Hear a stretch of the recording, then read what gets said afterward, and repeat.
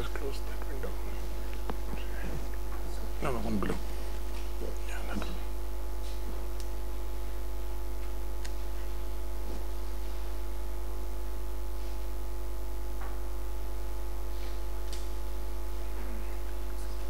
You can go down here.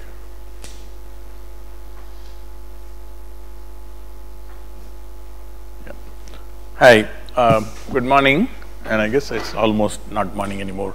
That was a brilliant talk. Actually, I've known Professor Bala for about 15 years, and many ways the spirit of the things that he talked about and some of the ways in which they're going about doing their work and some of the comments he made in the end about what it takes to do scaling and so on are exactly the kind of problems and opportunities that we are also looking at. And so in many ways, I think, I'm very inspired not only by his talk, but also I think it's a nice setup for our talk.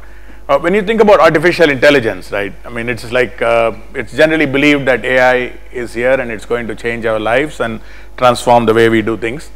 What are the top 3 major applications or uses of AI that comes to your mind? Anyone? Health. I wish it's been that much, but yeah, probably. But what, sorry? Virtual assistants. Virtual assistants, you mean like in conversational assistants and so on? Education. No, these are the ones we would desire, but what do you think is actually happening? So the most obvious one is self-driving cars, right? It's like the big AI story, but of course the one that you all use every day is on your online social networking or e-commerce, and which sort of influences the way you do your shopping and search and so on. But there are about 3 billion people in the world for whom none of these things matter. In their lives, these type of applications and usages are not going to be the ones. Let me see, how do I move forward in this? Okay, sorry, I go back. Yeah, so this is a video, trying to figure out how to start the video,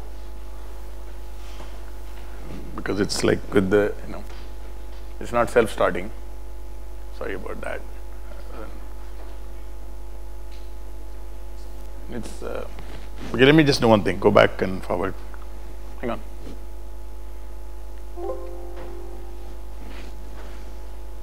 Okay, let me try. No, it's not going back there. Sorry. No. See, I'm not able to make it change there. No, stop talking to it. Okay. What did you do? Okay, let's go back to slideshow.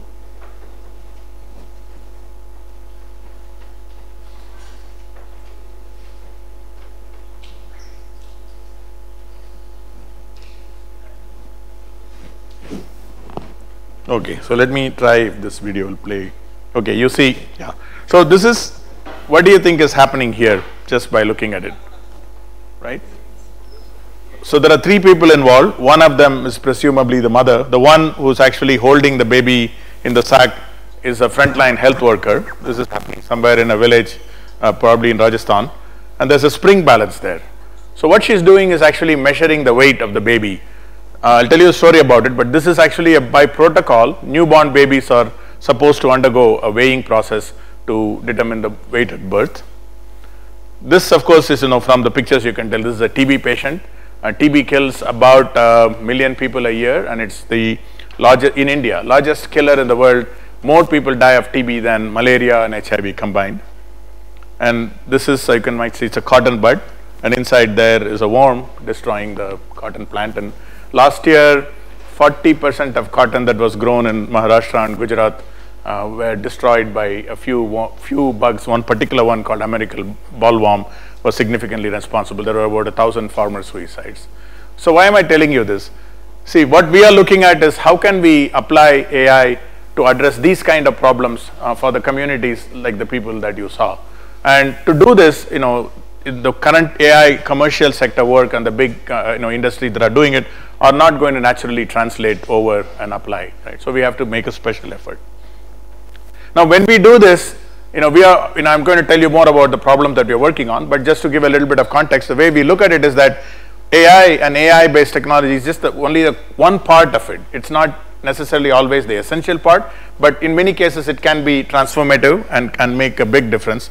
But that has to be embedded in some kind of a product that's usable in the context of like the frontline health worker. If you're going to help them do the measurement better, it's not just AI, it's a bunch of other things that have to go with it. But overall, these things have to be part of an ecosystem of solution. In fact, the frontline health workers are not simply weighing it, they are actually recording it, and the recorded information goes somewhere and subsequently gets used. So you have to look at the whole chain of why they are doing it and how that information is getting used. Last, of course, it has to be part of some type of a systems approach, either for health or agriculture. So what we really look at is that how can we address solve problems here, taking into account all the ways in which things have to happen in the other domains. When we think about using AI, we ask these questions. Is this actually a very big problem?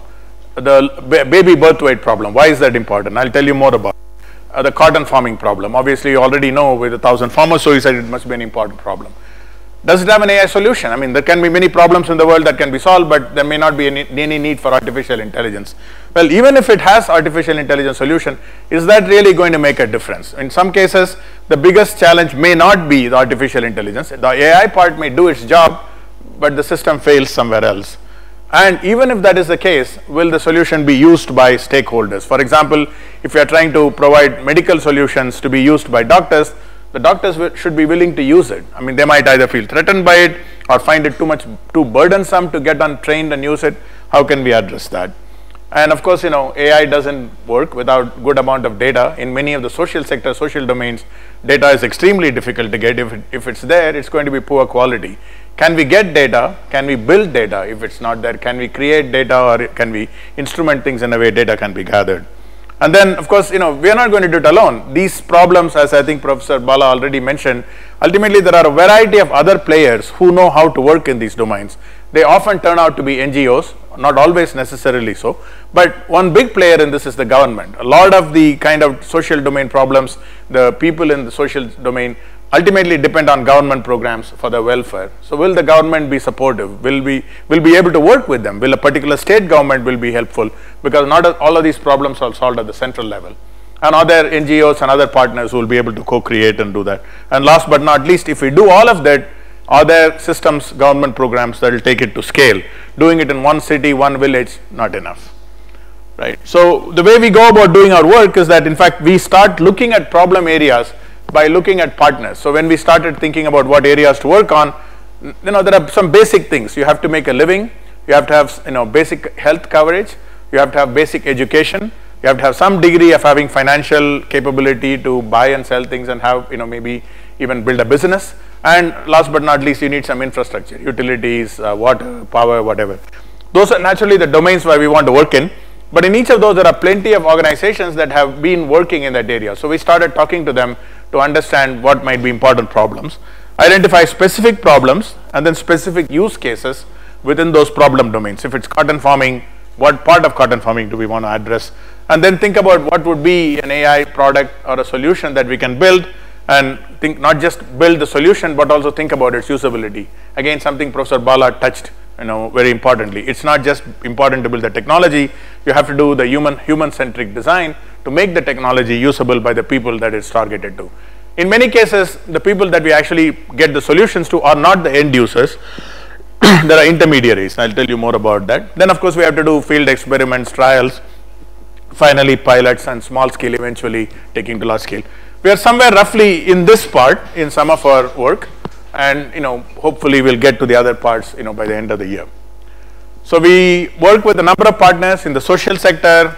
Gates Foundation is a biggie. They support a lot of NGOs, so through them we can work with a variety of partners. With Wadhwani Initiative for Sustainable Health is an NGO that's run by one of our donors, so we work with them and they're very prominent in northern India. PATH is a worldwide organization, Tata Trusts. We work with governments both at the central and state level, and we work with a bunch of other academic institutions as partners. We are not a research paper writing academic organization. I built a research lab like that at Microsoft. This is quite different, and again I'm reminded of what Professor Bala said, is that at this point I'm not about solving AI research problems that are publishable, but rather addressing societal problems through AI. And we're not a commercial organization. In this domain, having business or profit as a motive can significantly delay your progress simply because this paying capacity does not exist, and so you want to first solve the problem and then think about how it can be commercialized. We want our innovations to have an impact, and ultimately we are making it available free for social good applications. Now, so let me go back to the three problems that I mentioned, right? There are about 20 million babies born with low birth weight. Low birth weight is defined as 2.5 kilograms or below, and in some cases 1.8 kilograms is considered critically low birth weight. Interestingly, about 4 million low birth weight babies in India are not captured. This process that I'm talking about fails more than 50% of the time. Why is that? For 25 years or 30 years, we've been sending spring balances to the field, but there are many problems, supply chain problems. Spring balances are not available, maintenance problems. Once they lose the elasticity, nobody fixes them. Then the kind of reluctance to use it in the first place, cumbersome process, 3 people needed. In some cases, families, there are taboos on external person touching the baby. So this solution, in fact, is not working. And the single most important correlate between a baby, at the time of birth and potential for infant mortality is actually the birth weight. You measure that, you get a chance at saving the baby. And any number of reasons, for underreporting. In fact, we found out that the Telangana government was telling us that according to their measured estimates, 10% of babies in Telangana are underweight, and they know actually it's more than 30%. So that means the system is not working. A person, entries are made in some paper. A person like this has to go through this and manually enter it into a system. Failure there. But more interestingly, what you'd find is, if you read this, it's kind of sideways, but you can see here, 2.5 kg, 2.5 kg, 2.5 kg. You know what's happening there, right? It's a little coincidental. There are a lot of babies just at the threshold of the underweight, because reporting underweight creates a lot of action. So this is not a process that we can continue to do this way.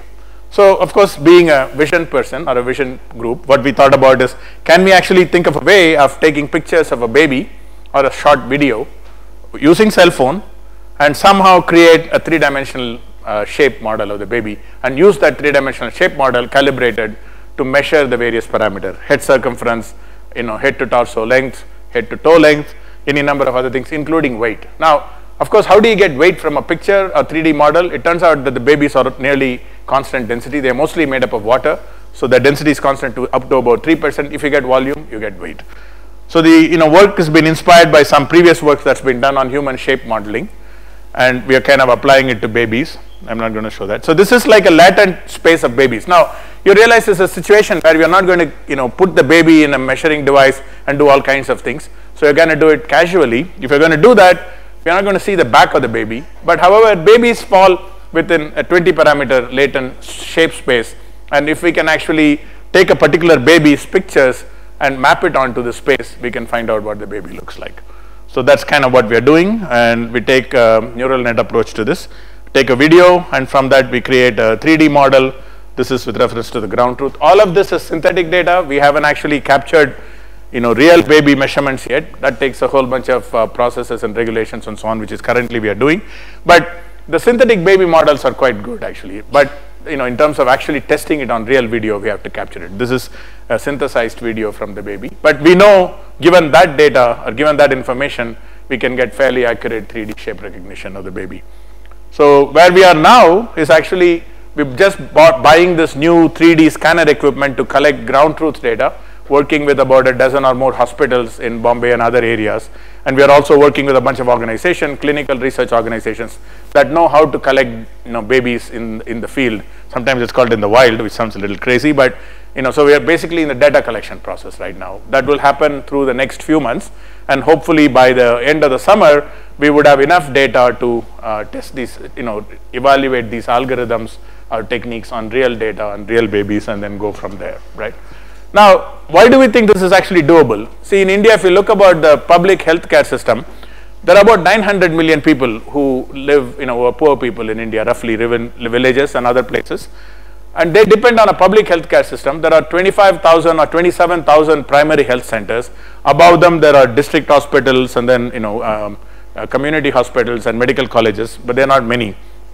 And there are about 150,000 sub-centers, roughly one for every 4 villages. Most people in rural India, poor people, go to one of these places for their healthcare. Unfortunately, they don't often go because getting there and prioritization of what they do with the time is a big issue.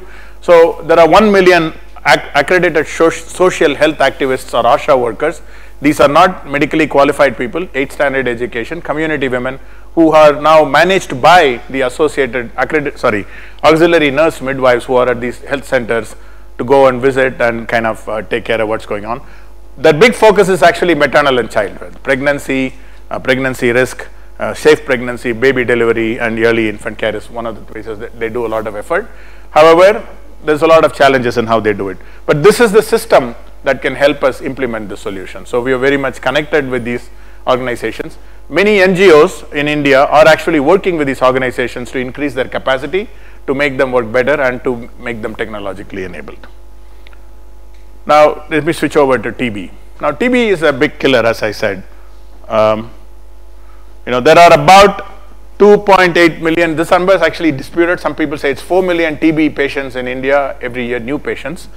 Only about 1.5 million or so are actually known. So, in other words, roughly half the TB population are not even captured. Right? So, this is a big challenge. In fact, TB is a completely curable disease, and but the rate at which it's decreasing in the world, it will take 100 years for TB to be eradicated. And the Indian government has 2025 as a goal for TB eradication. It's not going to happen unless we find ways to capture the patients, get them screened, and I don't mean in a rude way, capture the patients, find the patients, get them screened, and put them to treatment, right? And there is a loss at every stage, right? Now, fortunately, TB management is actually a very highly organized system. There is an organization called the Central TB Division, and they have officers in states. They have TB officers, and all the way down to the district level, whose job it is to go and find the cases, but it's very challenging, right? So they can seek some help. In fact, we are working with the Central TB Division, and the Central TB Division has asked us to be their AI partner, and they have certain amount of data that they can share with us and so on. There are two major problems that we are trying to work on. One, here, can we actually bring in AI methods to kind of predict where the case densities are likely to be high, so the case workers can go door-to-door screening in those places. And the second is, can we actually help with adherence? I'll tell you about the second one in a bit, but on the caseload, something like a heat map about where the cases may be. This is the kind of stuff that we are trying to produce. How do we do it? Well, there are known TB cases, though 1.1 million, and once they are known, they are notified, they enter into the system called the Nikshay system, and they are tracked. And that gives us a place to start. But how do we now go to other places? There are broadly 4 factors to consider, right? Where are infectors? TB is contagious, and it's transmitted through proximity, coughing, not vector-borne. Can we actually find some estimates of the infectors from the notified information as well as others? What are the causes of transmission, right? Mobility, population density, weather, climate, and so on.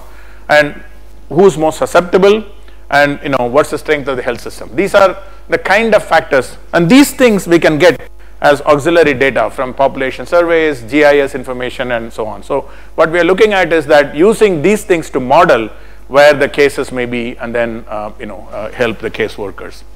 On the other side, TB is a very strange disease. The drugs that you take to get rid of TB can be so toxic that you really don't want to take it. It makes you feel ill and makes you feel bad. So what happens in many times is that after a few times, people begin to feel better after a few weeks, then they stop taking the medication. So you know what happens, right? The bacteria develops resistance to the drug, and so there are multiple drug-resistant TB bacteria that's increasing. And so there's been a significant attempt on the part of the public health system to make sure that people take their drugs, and it's called TB adherence monitoring. There's a famous program called Directly Observable Therapy, DOTS system. And in fact, my former colleague at Microsoft Research, Bill Thies, has developed a solution called 99 DOTS, which is one of the ones that is nationally used at this point. So the DOTS system can address when we can actually track the patients. But if you're talking about 1.5 million, there is not enough people to make sure that we track all of them or we follow up with all of them. So currently, this whole adherence management is reactive. If we see that someone is failing, we can do something. By that time, we reach out to them, it can actually be late. can we be more proactive about it? Can we actually predict individually which notified patients are more or less likely to be at the risk of not adhering? So this is something we are collaborating actually with Everwell, which is the 99 Dots organizations that Bill Thies has built, as well as University of Southern California, Professor Milind Tambe, and the Central TB Division. So here, we haven't got any trials yet. We are kind of gathering data and waiting for data. So let's switch to the agriculture problem, cotton farming. Now, if you look at the cascade of farming, and this is true of all crops, cotton is a good example. Cotton is sort of the first major crash crop. People actually try to make money and make a good living and send their children to good college and schools by being cotton farmers. Wide in India, India is the biggest cotton producing state in the world, country in the world, and Maharashtra is the top cotton producing state in India. But it's produced here in Tamil Nadu and Karnataka and other places as well, I believe. Now, you want to double the farmer's income. That's actually a national goal. But you have to do the entire chain, right? You have to reduce the cost of production, reduce losses, increase yield, and do the market analysis. So we've looked at which parts of it we can actually tackle. And one problem we found out repeatedly where we may actually be able to help is actually the reduction of losses. Now, that's basically amounts to pest control and pest management, which is a big challenge. The way it works is that in cotton and in many other plants, until you reach a certain threshold limit of pest infestation, you are not advised to use pesticides because the pesticide causes a lot of other damage. However, that said, cotton tends to overuse pesticide and in the wrong times, and it's actually the biggest consumer of pesticide and the biggest consumer of water of almost all the plants that you would know. So can we actually better manage the use of pesticides? To do that, I'll tell you how it's done today. This is actually traps. Let's skip over that and come back. See, the way it's done now, for example, in Maharashtra, is that there are agriculture extension workers. These are similar to frontline workers in the health. They are not college educated. They are not even often high school finished. They go to villages. Typically, in each village, there'll be like something called a demo plot and a lead farmer with whom they work a lot in order to help them decide what kind of seeds to plant, what to do, and how to manage upcoming climate issues and things like that. One of the things that they do is to actually make weekly visits and try to measure the infestation when it's coming. And the way they do it is going back is that they put up these traps on which the moths are captured. These are sticky, so this is called sticky trap, yellow sticky trap. There are a few other traps as well. There are roughly 6 or so bugs that plague cotton. Okay, American bollworm, pink bollworm, jassids, sucking insect. I don't remember all 6 of them. And there are slightly different traps. There are about 2 or 3 kinds of traps that you have to use. Now, once you have this, you can actually inspect it and measure, kind of get an estimate of how severe the infestation is. You do that over a week or 2. You might get a sense of if this is going to be severe or not, and then whatever you do. But the way it's done is that this data is entered in the it's what you call the IT system of the National Informatics Center in Pune, and that's aggregated. However, lots of false data, not counting properly. Some of these bugs are really small. The agriculture extension workers, in fact, don't even know how to recognize them. So the data is very poor and noisy. As a result, rather than handling the data for each village, the NIC integrates it, aggregates it over 100 villages called a block. About once a week, at the Agriculture University in Maharashtra, similar in other states, experts get together and study this and then make a recommendation. Okay, now it looks like things are getting bad. They issue advisories. The advisory issued for the entire, say, 100 block. You can see how coarse this approach is, right? Now, of course, as an AI vision person, you know what to do. So what we are looking at is that can we actually have farmers take pictures of these traps and then have an AI algorithm do the counting to give them immediate count response. In fact, this business of farmers taking pictures of these traps and wanting counting done by experts is already going on, except they use WhatsApp or something other to communicate among themselves and others. But still the response time is like a week or 2, and by that time things can be late. So what we have done, as you might imagine, is developed an app to count the different, recognize and count the different type of pests.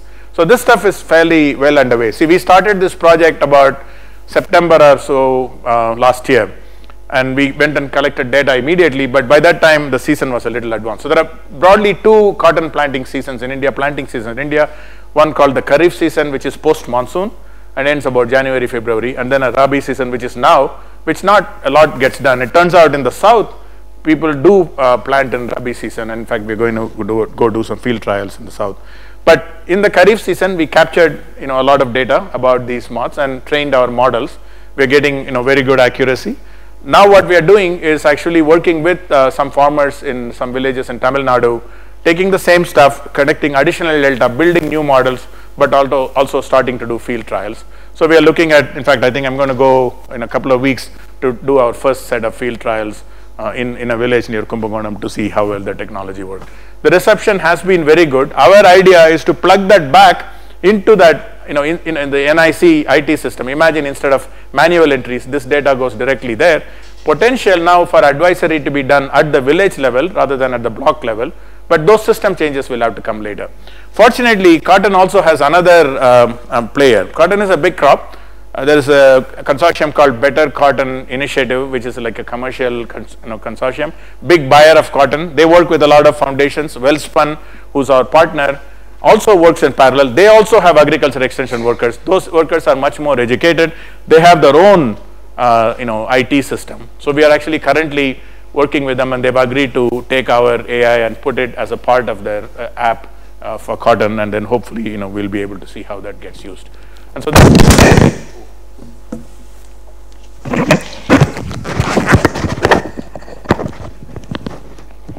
I view the work with Wellspun Foundation as like an initial end-to-end trial on how this could actually influence the ecosystem, so that the government will be motivated to look at that more seriously, right? So those are just 3 different stories. Backing up, right? What is it that we are about? So this is the kind of way in which we think ourselves working. Look at problems, work with organizations, understand how AI can help, build solutions, do field trials, and see how the system change can happen. Now, one of the reasons a lot of people like you and a lot of people who are experts in AI, like I used to be, don't get into this is really because you don't know how to get the thing done and implemented and show the impact, right? One reason it's good to do academic papers is because you know how to do that. You know how to do it well, how to have an impact on the research community. Other people follow your work. When you go to work in the social domain, how do you get it done? If you work for a company, you know that the company will make products, field it, so your work is actually again having an impact in the world. What we realized is that a big problem for innovators in working in advanced technologies like AI is actually the implementation, and that's a big discouragement. So we decided we will do it. But how do we do it? By building these partnerships, understanding how to do it, and creating networks. So we are not going to do it ourselves. We are not going to become an NGO that's going to go out and train ASHA workers, but we know who they are and how to work with them. If we do that, we can actually make that knowledge available to other people who want to collaborate and partner. So we are kind of trying to become or create an AI for social good hub, both in the sense of matching, exposing problems to experts and vice versa, and also have opportunities for people to become consultants. A lot of NGOs have no idea what AI is. A lot of government people don't know what AI is. In fact, we found ourselves giving one-day AI training course, very high level, what is AI, to a lot of the partners that we work with. I'm not talking about frontline workers. I'm talking about executives, leaders in these NGO organizations that are making decisions. And of course, we can organize activities like summits and hackathons and so on. And of course, a key point is creating a data ecosystem for social good. So this is something I think we haven't yet started, but this is something we will do as we learn more how to collect data and what it means to standardize. I should also say that we've been working a lot with the government. I mean, we work very closely with MIT, Niti Aayog, the Maharashtra government. Fortunately, we have had a lot of good reception from them. So as they think about social good AI ecosystems, we can contribute to that. Basically, our mission, right, is to create AI solutions, deploy them, and catalyze AI for social good well beyond what we do, and of course, become a pioneer in doing this. We are able to do this, and we had a great launch on February 18th. We talked about code of conduct.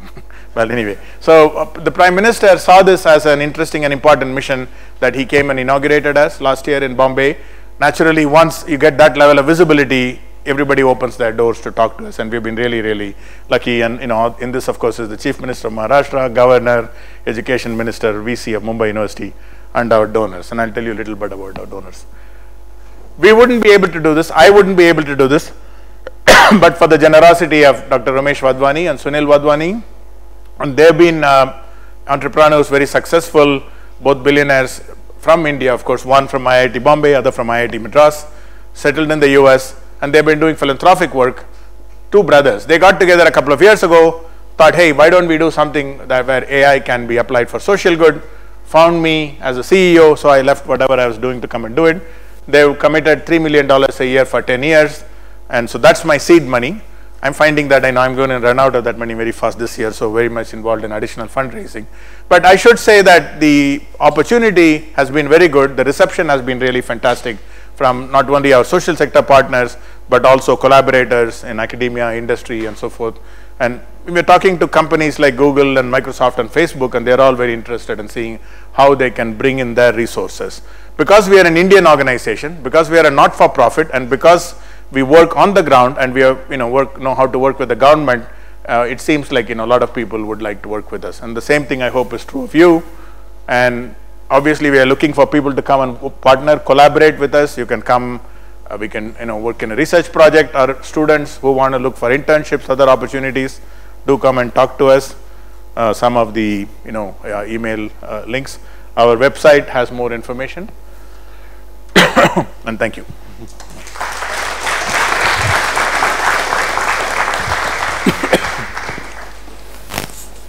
Thank you, Dr. Anandan. A very nice talk. And it's time for a few questions.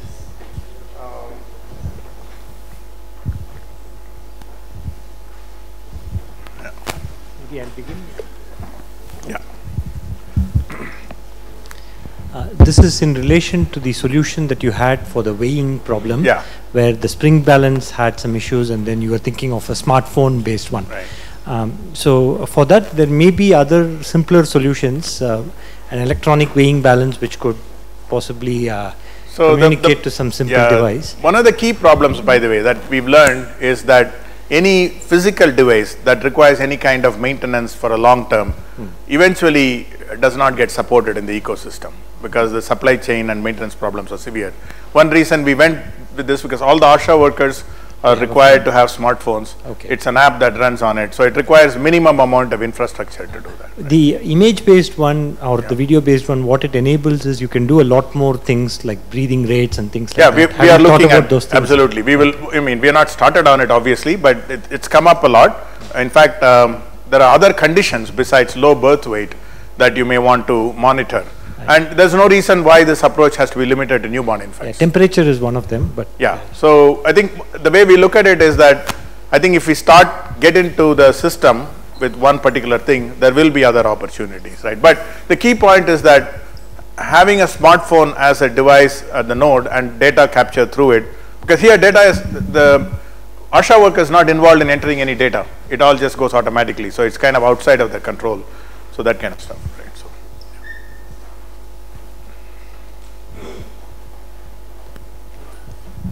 maybe I'll ask another question. Sure. I saw many university partners, but I didn't see IISc. Well, we have opened, we would love to be. I'm here, so yes. Yeah. Sorry? Yeah. Particularly from Telangana, is that they don't have connections with the cotton manufacturers in Bombay, which you can create very easily here. Possibly, yeah. I mean, this is a problem as we learn to get more into the field. I mean, there are other aspects of the problem, right? For example, one of the problems that AI often looks at is that soil condition and potential yield, crop yield estimation. People are flying drones to do that and so on, right? But likewise, I think as we learn to work with this, as the technology evolves, hopefully we can address other challenges that the cotton farmers face. And another thing is, if you look at you are working on the TB problem. Yeah. I was looking at the HIV some years ago along with one of the NGOs in Hyderabad.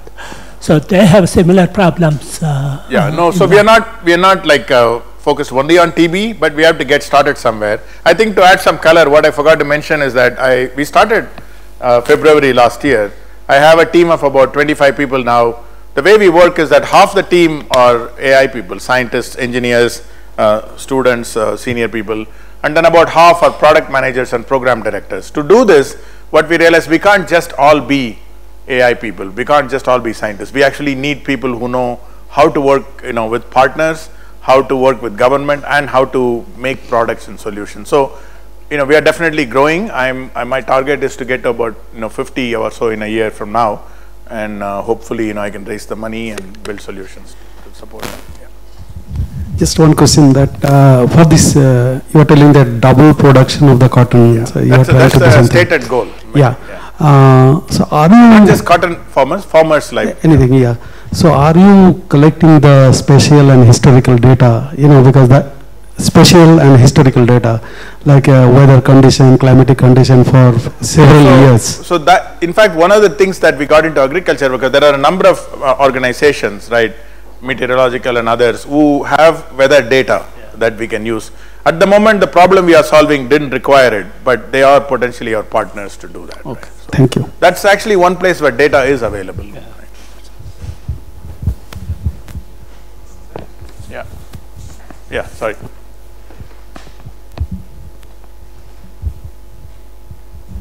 Sir, in case of cotton farmers, why can't we suggest BT cotton seeds for them to maximize their efforts? Yeah, so that, while that is the whole idea of what seeds to plant to get maximum productivity is naturally a problem that agriculture institutions are working on. We are not thinking about that as our problem at the moment. Actually, by taking those into consideration, right, we can able to maximize with the help of AI as well, and double the growth as well. Yeah, so I think it will solve a lot of issues. Right. So I think all the aspects, right, what to plant, when to plant, how to manage soil, how to prevent loss, as well as the inventory and market side, they are all, I think, AI amenable. We are just starting at one problem. Okay. Thank you, sir. Hello, sir. Sir, Yeah. here. This. Yeah. So I have this one question. That the problem of that low baby weight that the app is considering, right? Low what? The low baby weight. Yeah, low birth weight. Yeah. So it is considering the baby weight like part by part, or it is considering the baby weight as a whole? Because there may be certain diseases which lead to the overweight of certain body parts, and maybe the less body parts weight for the other body, less weight for other body parts. Actually, you make a very interesting point, right? I think it goes back to similar question about it's not just the shape of the baby's movement may indicate a lot of problems. The idea is that if we can create a 3D shape model of the baby and it's accurate and track its movements, that may be a way in which we can detect a lot of conditions. Right? But at the moment, we are just focused on the weight. So, thank you. So, do you have any plans on making the data that you're collecting publicly available? Yeah, so I think, from our point of view, we want to share all the data and code and everything that we have available. But again, there are natural issues of privacy and all that. So subject to whoever we are working with, like to be for example, with the TB data, it's extremely sensitive. Yeah.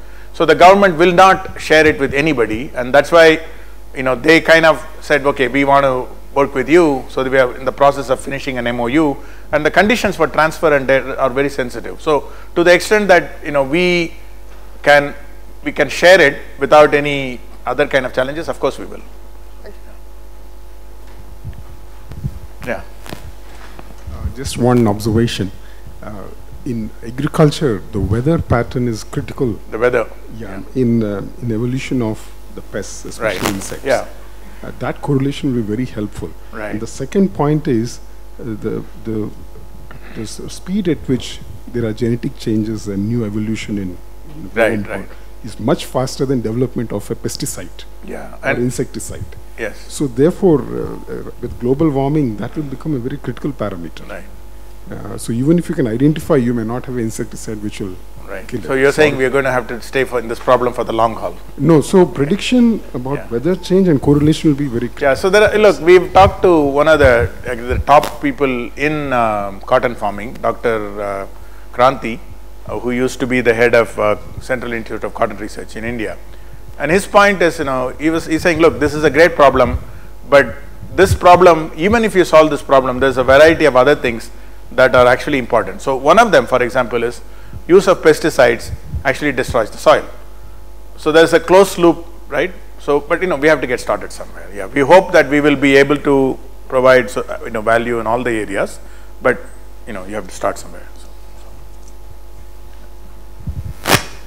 Okay, thanks. No further questions. Thank you very much.